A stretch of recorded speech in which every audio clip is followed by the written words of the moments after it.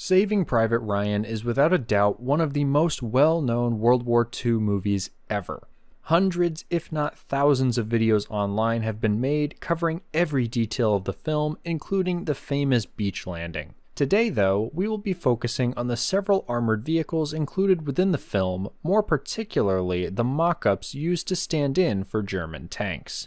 The ones most of you likely would remember are the mock-up Tigers, but they are also accompanied by two tank destroyers. The first of these is this vehicle known as the Marder III, and of the three, this one is the most accurate.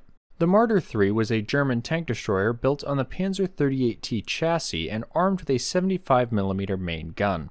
Over the course of its production, there were several variations which you are likely to see, with earlier vehicles being more crudely constructed than the later ones. The one we see in the movie is the later style, referred to as the Marder III Ausf M. From what I can find, this vehicle was reportedly an original chassis, but the hull was rebuilt for the film. Despite this, it still gives us a realistic portrayal of the vehicle, and an especially realistic look at what happens to an open-topped vehicle if used in an urban environment. With the next vehicle, we find what at first appears to be a similar looking design to the Marder III we already saw. In reality though, this is the first of the mock-up tanks, with it actually being a Swedish-built tank destroyer. Known as the Sav M43, this tank destroyer was built by Sweden in 1944.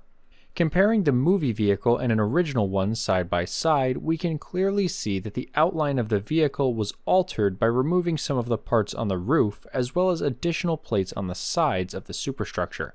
When combined with the mock-up German 75mm, this does create a fairly convincing Marder stand-in, and likely most who watch the movie will not even notice. This is helped by the fact that both the Marder III and Sav M43 share basically the same chassis, with the two vehicles being based on a Czechoslovakian medium tank design. Last but certainly not least, we reach the most iconic vehicle of the movie in the form of the Tiger. Two of these tanks are depicted in the film, with one being destroyed through use of sticky bombs and grenades, and the other being taken out at the end of the movie by close air support. Both of these vehicles are actually Soviet-built T-34s, which were heavily modified to recreate the German heavy tank. The dead giveaway on these is really the tracks and running gear, as they look completely different from the much more complicated layout of the Tiger. Reportedly, the dimensions for these mock-ups were taken directly from the real Tiger in the Tank Museum's collection. Though true tank enthusiasts easily spot the slight differences in size and positioning of the vehicle, these mock-ups are certainly well done and serve their job well as stand-ins. Keep in mind, none of this is to take away from the amazing film that Saving Private Ryan is. Sourcing real tanks for any film is not easy, especially when those vehicles are German tanks. Many of those that remain are either not in running condition or are too valuable to risk damaging for the purposes of a film.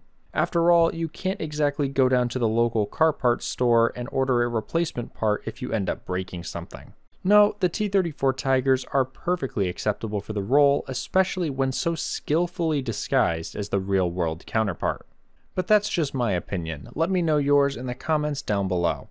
Hopefully you enjoyed this video. If you did, be sure to leave a like and maybe check out some more of the Fake Tank Friday playlist. As always, a huge thanks to my YouTube members for supporting my content. That's all I have for you today though, so either go check out one of my other videos on your screen now, or I'll see you in my next video.